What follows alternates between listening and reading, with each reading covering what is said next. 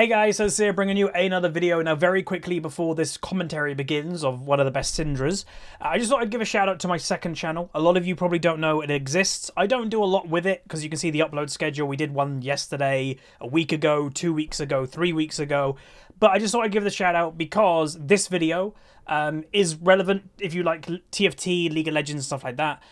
So I uploaded it on this channel because I didn't think this type of video was warranted for the main channel. But if you're interested to go watch me unbox some of the new little legends for TFT, go in the description down below. And yeah, feel free to subscribe to the second channel, ding the bell if you want to.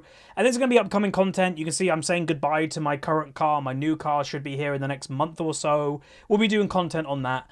And then I've also got plans of series like when Planet Zoo comes out. I'll be doing a series on this channel too. But anyway, let's get into the actual commentary for today, which is of one of the best Syndras. It's the best Syndra on EU West and one of the best Syndras in the world. So it is a person called Shriek Le Brave. And yeah, they're one of the best Syndras. So the reason why we're kind of checking out Syndra today is because Syndra just got buffed. Her Q damage just went up by 10% to champions. It was 15%, I think, bonus damage. It's now 25. And also her E, I think, got a change to it as well. Maybe damage as well. So this video is going to be like watching a good Syndra. Secondly, is Syndra good? You know, in this game, she's against Silas, who is known as a very good mid laner right now. Very hard to kill, very hard to shut down. So how does Syndra do? One thing is noticeable, by the way, and even in my games, in Diamond 1, etc., whenever there's Syndras, they always run teleport. Like, always. I don't know why, because I would always kind of assume they'd run Ignite. Nope, they run TP. So just to quickly go over before the game begins, her runes, she is going Electrocute, then she's going Taste of Blood, she is then going Eyeball Collection, and then she's going Ravenous Hunter. So it's about healing, apparently. And then she's going Sorcery as her second, Mana Flow Band, Transcendence, with then Adaptive Damage, and then Magic Resist in the little runes that you can pick. Starting item is a Doran's Ring with obviously 2 health potions, and she's against a Silas that has Corrupting Potion. Maybe a weird thing is the Silas on the enemy team is not running Conqueror, they're running Electrocute. That's a bit rarer nowadays for Silas, so that's a bit weird. And obviously you can see in top lane we have an allied Pantheon, which by the way, Pantheons, and again remember the content that you watch sometimes on this channel is a few days old, and a few days can change a lot. I still think the Pantheon's bad, but they are starting a lot of the Pantheon players to work out our scaling is terrible. We have to do something about that, and what they're doing is that a lot of them are running Conqueror, because that actually gives Pantheon a little bit of scaling. So yeah, that's worth noting. Right, so let's see how it goes. So I'd expect the Syndra to be relatively good at farming. Silas going aggressive, going to get the second chain, he misses it.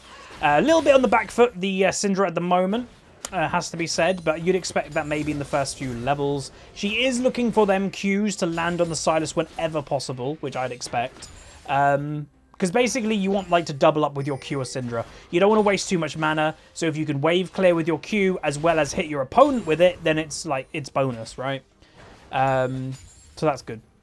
So evenish farm. Again, we're mainly going to be focusing on mid lane, and as always, we're watching one of the best EUS player, well, the best EUS Syndra player by the website called League of Graphs, that they rate them apparently.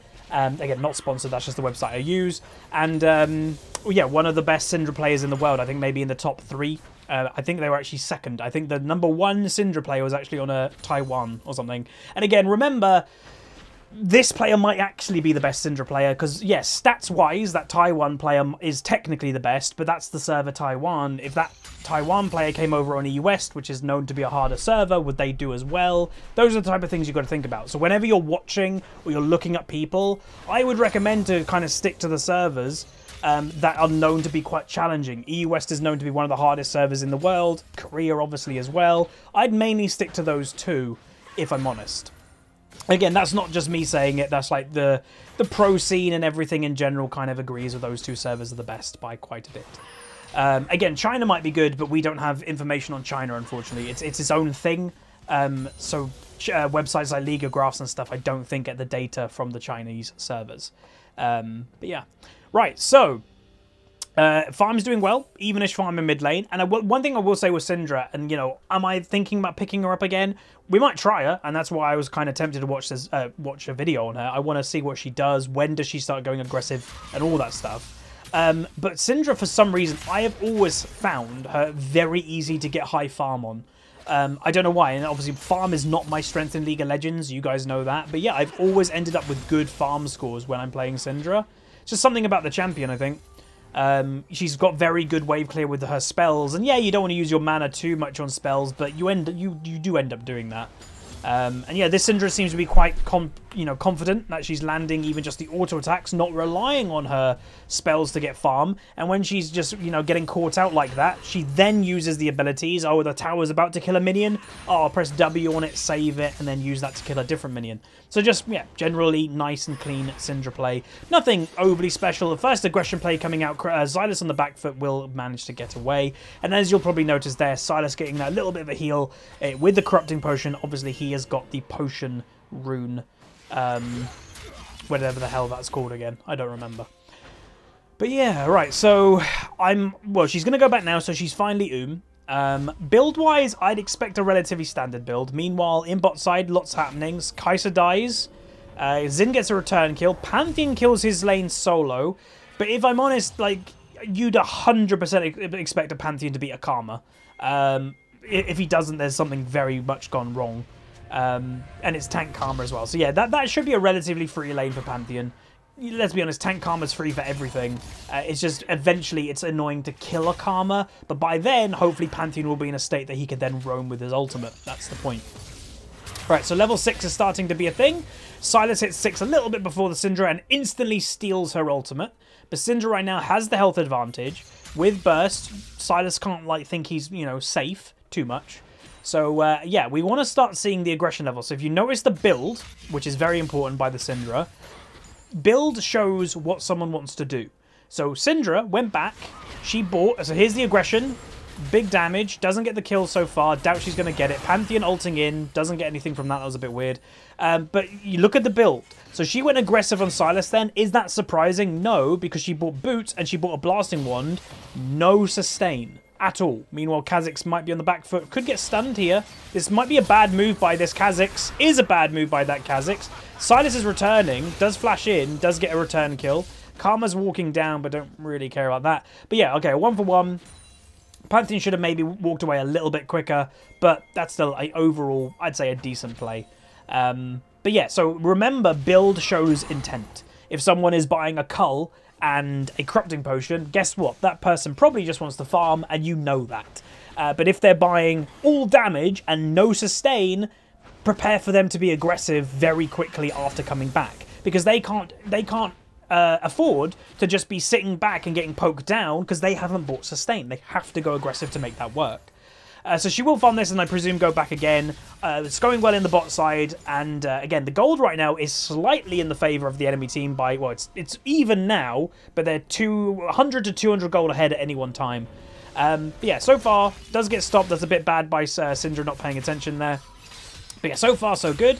I'd expect a relatively standard build by the Syndra. So Ludens into probably Morella Nomicon. Pretty standard. There's not a lot of options you can do with Syndra. And if I'm honest, Riot not that long ago, you know, changed mage items. And the idea behind it, meanwhile, Pantheon might be getting dove. 3-man dove. Does he have ult?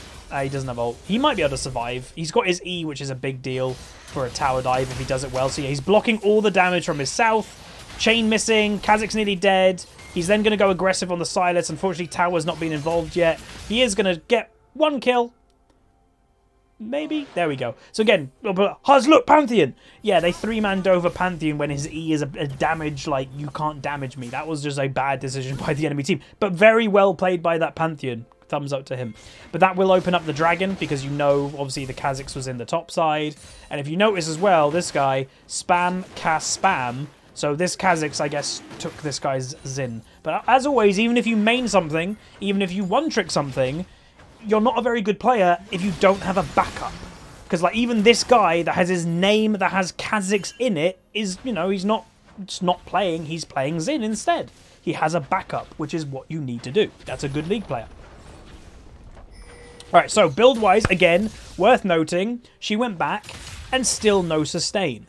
So a very aggressive playstyle coming out this Syndra. You know, it might not look it, but in the background, which a lot of things in League of Legends are background, they're not always obvious, very aggressive. If I was laning against her, and I will say this is Master Games, and my MMR is Master again on my main account, so I could play against this person. They're on my same server, they're Master, so I very well could play against this person in the next few days. If I saw this, no sustain, no anything, what would I be saying? Hey, jungler, come mid. And obviously, you can't always rely on your jungler coming mid. The jungler isn't there to win your lane for you. But, you know, if you just kind of type to them, hey, my lane opponent's not buying any sustain, very aggressive, we can punish. A lot of the time, the jungler, especially in high rating, will take that into consideration and gank. Because, yeah, that's how you punish that type of playstyle, is you gank it. Because they're trying to be kind of aggressive with getting away with not buying any sustain. Don't let that happen. Alright, so Sylas is in the area. He actually went for a flank play back here. This actually could be bad from Sylas. Syndra misses a W, so the play is now not on. She does hit that Q though, I think, so a little bit of a damage return. Sylas steals the Syndra ultimate, which again is a pretty bad ultimate for him to steal. You know, in actual, like, if they were trading there, sure, it's the only one he could have taken, but Syndra ultimate is not actually that strong with only 3 balls, which is its default, I believe. It gets strong when you like ult with 6 balls. Again, if you have no idea what Syndra does, basically her ultimate throws, you know, these balls around her. Those fly at champions. But her Q, where the ball is left on the ground, that then counts to her ultimate. So there's 2 balls there. Those will also get ulted to somebody. But a really good Syndra player that holds the Q and can time it perfectly. Meanwhile, big play coming in top lane. But yeah, a very good Syndra. She's just going to abandon the play, which I think is a good idea. A good Syndra will be able to get like a 6-ball ultimate. And that is where the strength comes in. But a 3-ball ultimate hardly does any damage. So stealing it, Sylas, he obviously doesn't get these balls that are left on the ground. It's not a very strong ultimate to steal. It's like, you know, Darius ult. Stealing a Darius ult really sucks for Sylas because you don't steal Darius passive, you just steal the ult. Alright, so Sylas didn't use the Syndra ultimate, so again, he still has that damage, and Sylas in general does a lot of damage without the ultimate part of him. But what I would maybe like to see from this Syndra is maybe a little bit more poking aggression on the melee champion. You know, try to land those Qs. Like, there we go. Bit more damage. That's what I want to see a lot more. He's got Corrupting Potion, but you shouldn't allow him just to have free reign of that Corrupting Potion. You shouldn't let him in the wave. Meanwhile, Karma executes. I guess she overstayed. No, she died here to minions. Interesting. But yeah, that's what I potentially like to see. And again, I can speak of this because this, again, is the same MMR that I'm in. This is Master EU West. So I'm confident that I could say what the Syndra should be doing a bit more. And again, she is obviously going to be way better than Syndra than me of decision-making. Then yeah, don't let the Sylas have free reign of the lane. Because Sylas is dangerous when you let him do anything he wants. Alright, so this could be a play on, yeah, so to me that was relatively obvious that Kha'Zix was in the area, because why would Sylas ever want to take that fight? There is no reason for him to take that fight unless Kha'Zix was there.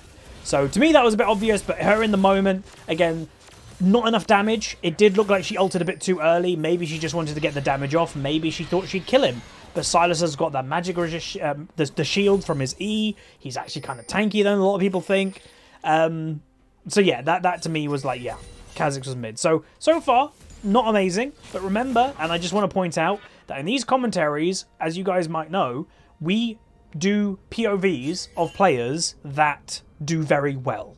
So this game doesn't last that long. We might have another 10 minutes of this game. And this Syndra is only 1-1-0 so far with even farm in mid lane. And yeah, she's the highest farm in the game right now, but nothing crazy. Apparently, she gets crazy this game, and that's only in the next 10 minutes. So what I'm looking for is what happens. How? What's the decision? Where's the point? Is it a roam that makes it happen? Does she start killing him? Teleport, here we go. This could be it. Teleport into the bot lane. Janna gets caught. She will go down. There's one more kill for the Syndra. So there is a nice TP play. So both mid laners running teleport. Both mid laners actually making impacts on both sides of the map. So Sylas has gone top lane. He just got a double kill more or less. He also went TP last time and helped that play. And then, oh, this could be another play. This could be on. Another big damage. Needs to land one more Q. Doesn't land it. Doesn't even go aggressive for it, which actually surprises me. But Misfortune was in the area. Maybe if she had ultimate, well, she doesn't. She's 15 seconds roughly away. She's going to get that stun. Bit of return damage. This is what I want to see. More damage output by the Syndra. She has to be careful, though, with everybody in the area. But weirdly, very weirdly, the Misfortune going mid just opened up the tower for bot lane, and now that's dead. They should be very careful, because now Sylas Missing could be going down the river, which he is now going this way. But he has to be careful in a 2v1 situation if they just decided to do big damage. Unfortunate hook. Very close to being dead. He is alive. Wow, that really good heal by Misfortune. Xin is on his way, though. There's going to be a return happening. Zin's actually missing a bunch of damage. You can see the healing on him. Does get one kill. Pantheon misses his ultimate and it wouldn't have done anything anyway. Misfortune goes down. She gets one kill. Well, the Pantheon actually does. Syndra stun misses. She probably will go down regardless, though. Pantheon gets that slow with his E, and Kai'Sa will pick it up in the end. So again, that's good. Obviously good for blue team. But again, us focusing on the Syndra, that didn't do anything for the Syndra. And yeah, I just want to say that at the end of the game, I'm not going to give away, you know, how much score she gets, but at the end of this game, this Syndra does the most damage in the game. And so far, I don't think we've had evidence of her doing that yet. And yeah, she's done a bit of poke damage to a melee champion Sylas, but not a crazy amount. Item build, as you can see, like we said, is standard, and I would presume that's going to be a Morella Nomicon next. She is gaining a little bit of a farm lead. Karma might be overstaying here, but it does depend if that hook missed. Doesn't hit, unfortunately. Bit more farming, but yeah. So as I said, to me, Syndra is an amazing champion, weirdly, to farm with. She's just so smooth. Her mana costs actually aren't that much in the mid-late game. You know, your mana regen kind of covers it. Very close stun there. So yeah, I don't know. Maybe I should play Syndra just to get better farm scores, because that is one of my biggest weaknesses in the league. Big play may be happening in mid lane. Pantheon hits his Q. Balk Misfortune. Flash coming up by Pantheon. Very little damage, but they will pick up the kill in the end. Well done. Kha'Zix's in the area. Thresh gets herself caught. Good hook. Will land into the stun. Ultimate probably wasn't needed, but just to secure, which is okay. And they will now gain momentum going in the mid lane, which is good. Again, the Karma, I don't think Karma top is really a thing anymore. I haven't seen one in a while. Again, this guy is called SK Fenric. He could be a pro or a semi-pro or anything. Maybe he's not a top lane. I have no idea. But I personally haven't seen Karma top lanes in about a month. They've just kind of run out of their usefulness, I think. Like top lane, yes, is an island lane. And it doesn't have a big impact on the meta at the moment. But generally, top lane is about winning the 1v1. That's what top lane has become. And Karma doesn't... It's a nothing pick. Yes, it can guarantee that maybe you won't lose really badly, and yes, you can poke out your opponent, but you're not going to have an impact. You're not going to just stomp your lane as Karma top, like an Aurelia would or a Renekton would or something like that. That's what you need to be picking. Or Fiora. Again, in my next few episodes of this, by the way, I'm going to let the buff kind of go maybe a couple more days. I want to check out a Fiora, because I really think Fiora could be good in this meta, of like the 1v1 top meta. And she just got buffed. So that could be very interesting to see if a good Fiora player now can make a big impact. Big play happening on the bot side. People getting caught a little bit. Damage returned by Sylas, as you can see, is very high. But Pantheon survives, which is great. Karma obviously doesn't really have much more damage. She's just tanky. So she will go down. Nice kill by Syndra, and as what you literally just saw there is what I believe is the biggest complaint of the Pantheon rework. It's not how little damage he does. You can flash his W now. Really nice hook coming in. Kha'Zix gets caught. He will go down, and now you're starting to see the Syndra gain momentum, which is great. But yeah, you can legit flash Pantheon W, and it's worse than that, by the way, everybody. You can flash it, which is a point and click, obviously stun. Stun. You can flash it. You also can dash it. So if Lucian dashes at the right time after the W, he doesn't get hit by it. But then also what is funnier, you can outrun it. And I'm not kidding. If you've got Ghost activated, or you're fast, or you've got Phase Rush, you can legit outrun Pantheon W. So he can jump to you, and you can just move out the way, and it doesn't hit. And it's a point and click. To me, of all the things I've seen, again, a lot of people think I'm very closed-booked and closed-doored when it comes to this, or Huzz is never going to change his mind. I constantly research things. That's how I know this thing about Pantheon. I look on the Pantheon main subreddit. I keep trying to make my kind of knowledge of the champion, even though I'm not a big fan of it, I try to make it better. I read things about what mains feel, and the general consensus of what I see is mains aren't that happy. He looks amazing, and I'm never going to take away that. As an actual, like, artistic rework, it looks fantastic. Just the other part is a bit lackluster. But the good thing, and what I will agree with what the community has said, I think Riot will get him to a good place. I do think Pantheon, with this rework, will become useful, and I think he will have a bit more mid-game scaling. It's just going to take a while. But I also don't think he's going to be broken, which is good. So they're starting him very weak, and they'll buff him up. I think that's better than starting something very overpowered and nerfing it down. But yeah, so I think eventually he'll be great. Alright, so big play happening, double kill by Xin. Again, one of the other good things, and again, this is what I'm not always negative about the stuff. Meanwhile, great play by Kai'Sa. His E, Pantheon's E is very good. Oh, double stun coming, very aggressive play, gets 1 kill.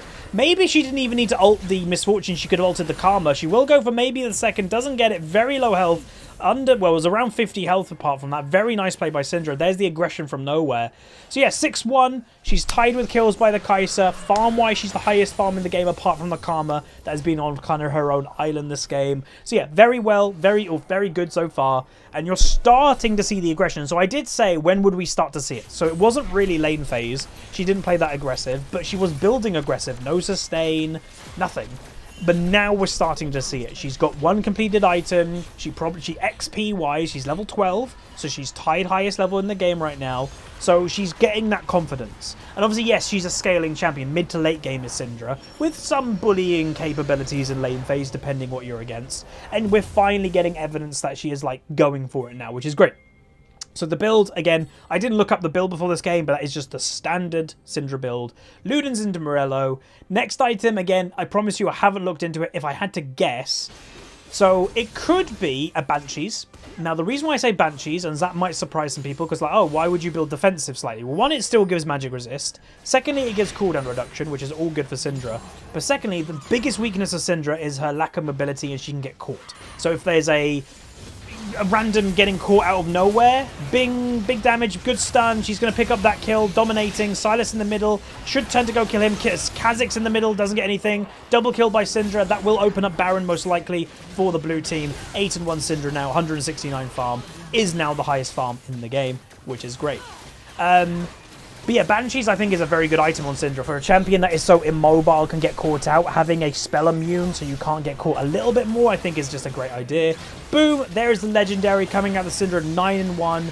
And yeah, so basically what's happened is that she took it easy, she slow rolled kind of lane phase, but still played well, farmed very well. I think that is what this Syndra focused on more than anything, farm.